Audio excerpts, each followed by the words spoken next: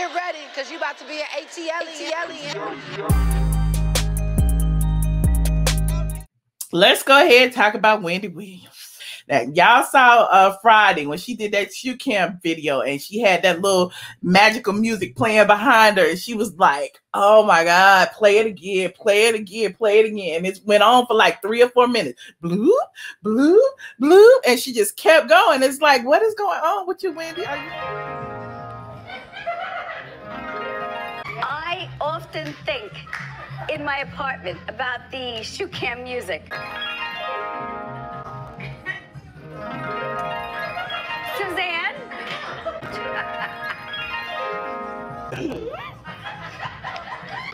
Okay.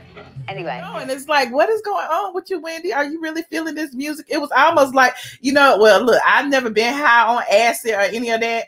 But a lot of people say when you get high, there's certain things that, make you feel tingly inside. And I guess that music, triggered some of her neurons and had her dancing around and stuff. So today, when she returned back to the show, she acknowledged that something was wrong. She acknowledged that, things weren't quite right. She said that, she was okay, that she just been working really hard. And she, just feel, that y'all need to understand that it's just hard work, coming to work every day and being, in front of the camera for y'all, for the world to see. So. I always say I love you for watching because I really, really do. I come here every day and I try to do the best that I can for you. I appreciate you watching. But it's, even after all of these years, it's still work, an effort put in for the hour that I'm out here with you, I guess every day is not perfect, but I'm not a perfectionist. I'm not perfect. But I do appreciate you putting in the effort to watch us. And I love entertaining you, It is not easy. You're a tough crowd. To see. So, y'all gonna give her a pass for the way she was acting Thursday and Friday? Y'all just gonna just keep talking about she was high?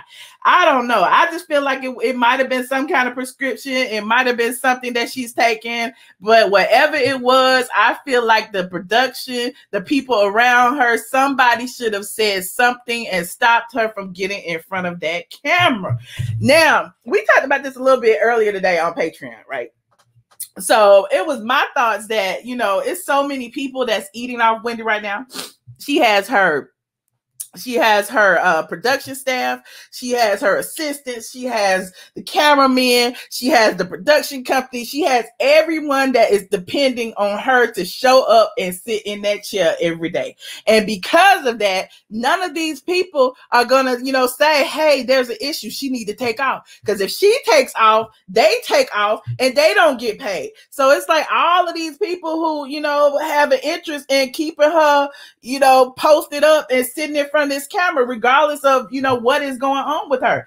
That being said, DJ Boof, her DJ, actually said a little something earlier. Shout out to the Jasmine brand for bringing it to light. He said that he was responding to someone up under a post. Somebody was like, Wendy, you need to stop your show and seriously get help. Exactly what I've been saying.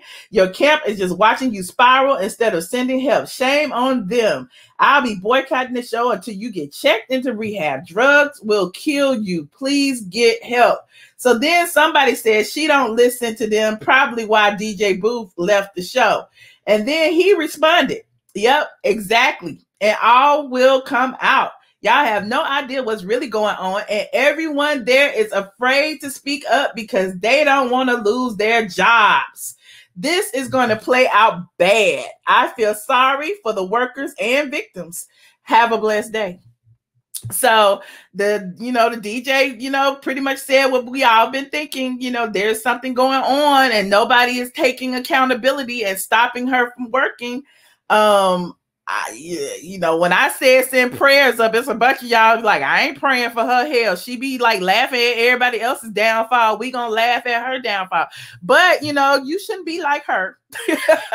You should be like her. Everybody deserves, you know, a little bit of sympathy, a little bit of empathy. It's just my opinion. You know, if you haven't been affected by her, you know, generally she was just doing her job when she reads these celebrities. Am I right? Am I wrong? And so when we see a bunch of people, you know, benefiting from, you know, her downfall, her spiral, you know, I don't know. The audience, you're right. The audience don't make it better. Like, we don't make it better constantly criticizing, constantly watching. Well, you know, people are saying that they're going to boycott until she get it together. But how you going to know she getting it together if you're not watching? I don't know. I don't know. But there's that. You said Boof knows her. He used to hang out with her at her apartment. No telling what he saw. Exactly, Antonio. And so if he's coming out and he's saying, you know, he worked with her for years. And, you know, anytime you work with somebody in close proximity, you see things anyway, regardless of if he had hung out with her or not. I'm sure he knows a lot that, you know, he probably can't speak on. But, you know, the little bit that he said is quite enough. You said victims. Is she Wendy Kelly? Good question. Good question.